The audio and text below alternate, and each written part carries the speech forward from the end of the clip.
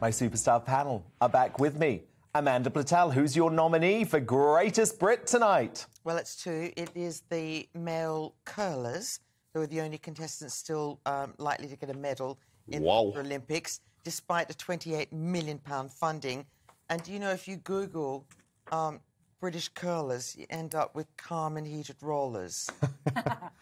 Do you know what? I'm boycotting. It's in China. I want to know nothing about it.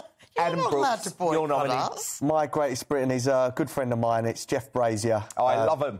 And he's been running anxiety and psychological workshops free of charge, trying to help people get over lockdown harms. And the last 2 years, he's a very, very good guy. He is. Very good man. Daisy McAndrew, your nomination.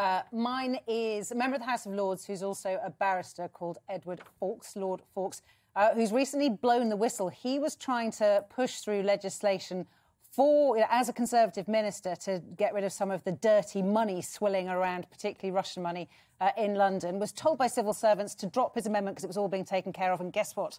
It was quietly forgotten. So I think that he's done a good thing trying to raise that important issue. Brilliant nominations. Well, I'm going to go with Jeff Brazier as today's Greatest Briton. Well because deserved. I think it's so excellent that he is putting his expertise and what he's learned into helping folk who've really struggled over the course of lockdown.